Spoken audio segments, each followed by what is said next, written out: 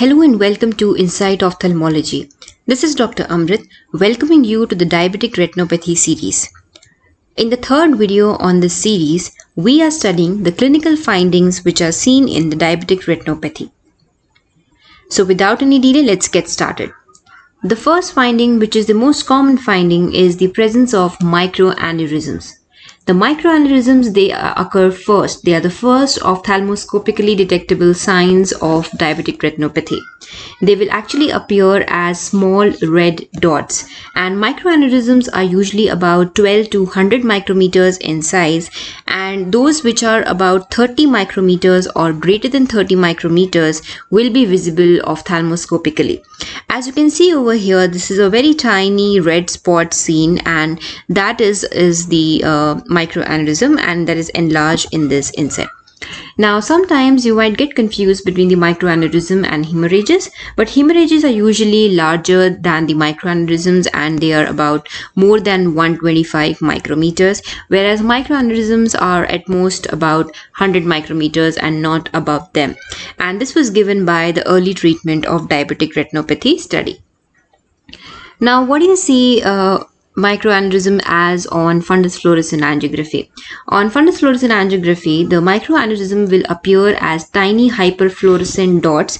Typically, they are more numerous than what we see clinically. And one important point which you must remember about FFA in microaneurysm is that they will remain hyperfluorescent without any change in size. So just have a look in this picture and you can see these white color or hyperfluorescent dots, and these dots are nothing but microaneurysms, and they are going to remain like that throughout the FFA, and they will not fade. Okay, so this is the microaneurysms on FFA. Similarly, on this picture you can see certain tiny red dots, and these tiny red dots actually represents the microaneurysms. Coming to the next clinical finding or the fundus finding that we see in diabetic retinopathy is the presence of retinal hemorrhages. So retinal hemorrhage is nothing but bleeding within the layers of retina. Now, based on where they are present, it is of two types: the superficial hemorrhages and the deep hemorrhages.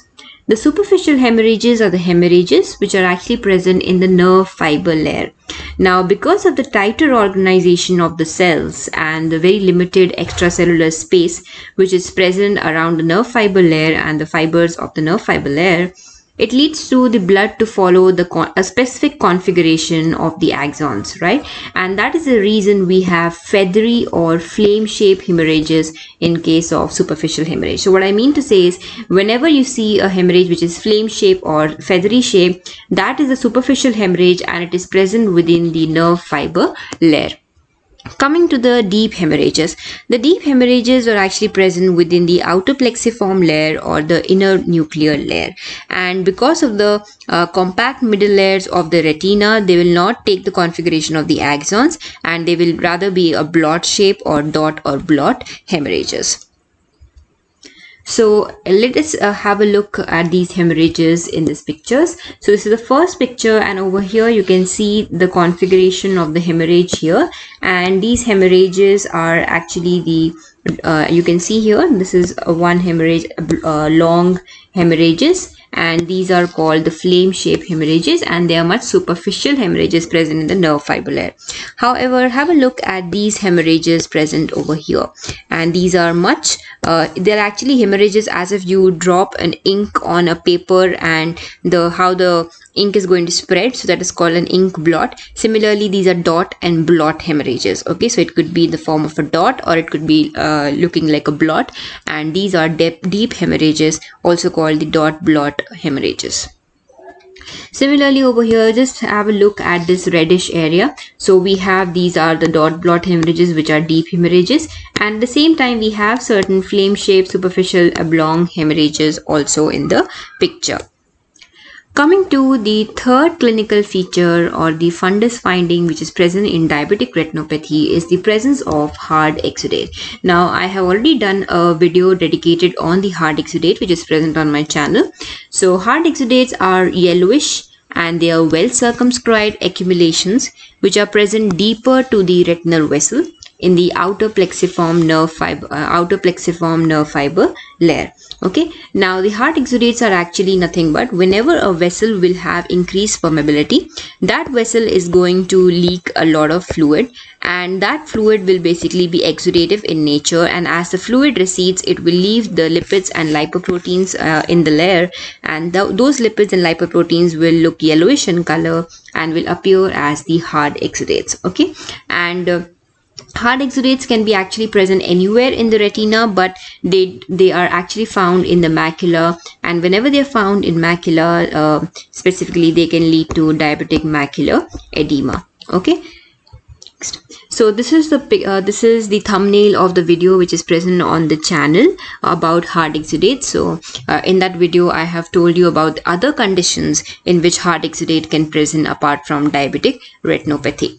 Now, hard exudates can actually take basically two types of retinal distribution. Okay, so they can be distributed in the retina in two ways. Either they can be arranged in a circinate pattern or a macular star pattern. So what is meant by this circinate pattern arrangement? In circinate pattern, a complete or a partial circle separated from the leaking vessel by a clear zone. So there will be a vessel which is leaking, say a microaneurysm like this, and then there will be a clear zone, and then you are going to see a circle of hard exudates around that leaking vessel. So this is called circinate arrangement. In macular star formation, the lipid is going to actually arrange radially surrounding the macula or the leaking area like this. Okay, so as they are arranged radially within that Henle's layer, it is actually it looks like a star, and therefore it is called macular star formation. So just have a look over here in this first picture. This is the circinate arrangement of the exudate. So you can see there's a leaking vessel present in the center, and then there's a clear zone, and then the exudates are arranged surrounding to that. So this is called circinate retinopathy. And over here you can see the arrangement of the exudates in Henle's layer in the macula in the form of a star configuration, and this is called the macular star configuration.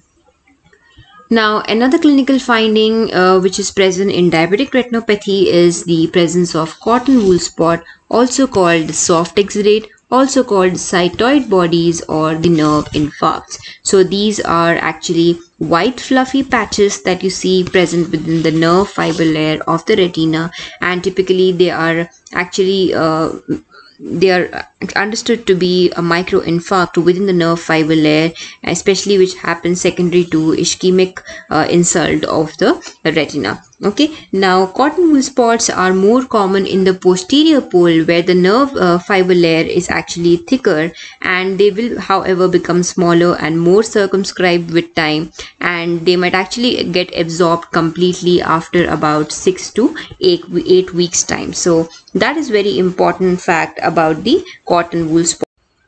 So if you have to remember a few points about the cotton wool spots are infarcts which are present within the nerve fiber layer and which occur secondary to the ischemic insult of the retina.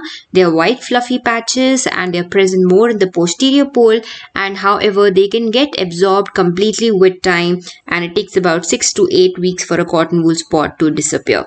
So this is a thumbnail of a video which is present on the channel already about the cotton wool spot in the hyperpigmented lesions in the retina series, in which I have explained numerous other conditions in which cotton wool spots can be present apart from the diabetic retinopathy. Now, another clinical finding which is very common in diabetic retinopathy is the presence of venous beading and venous looping. Now, all this actually happens because of the extensive ischemia of the retina, because of which I have already told you that there is pericyte loss and the vessel wall will get weakened, because of which we can have saccular bulges within the wall of the vein, and because of the saccular bulges within the wall of the vein, it will look as if beads are present on that vein, and this is called venous beading. So it is very frequently seen adjacent to the areas of capillary non-perfusion, and they indicate that there is increasing retinal ischemia and can also be a significant predictor for progression to proliferative diabetic retinopathy.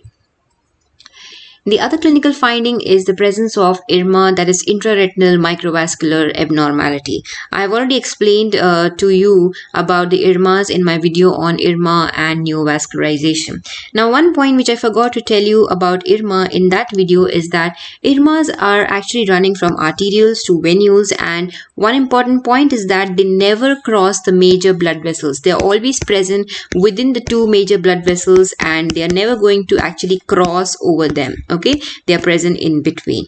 Now, on FFA, the IRMAs will usually not leak, and they are often found on the borders of non-perfused retina.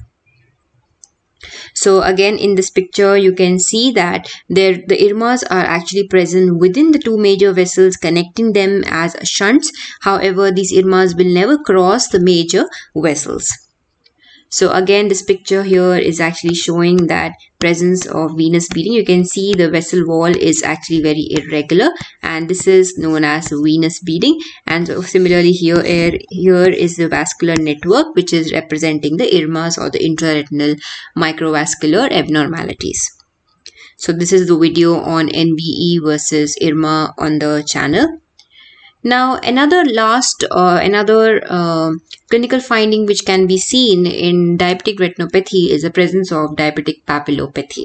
Okay, so diabetic papillopathy is considered to be a complication of diabetes mellitus, and it is characterized by the optic disc swelling and edema of the optic nerve head. Okay, so currently it is said that for diagnosis of the diabetic papillopathy, the presence of diabetes mellitus is one factor, second optic disc edema, and third is despite having optic disc edema, there will only be mild optic nerve dysfunction. So a patient with diabetic, if he is presenting with unilateral or bilateral disc edema, diabetic papillopathy should be on your differentials, especially when you want to differentiate it from AION, because that can also present as disc edema. However, in AION, the optic nerve dysfunction will be severe, but in diabetic papillopathy, the optic nerve dysfunction will usually be much more milder when you compare it with the disc edema. Okay. So, as you can see in this picture, there's a lot of disc edema which is present here. Similarly, in this picture also, you can see the margins of the disc are blurred. You cannot really make out the disc margin, and this represents the diabetic papillopathy.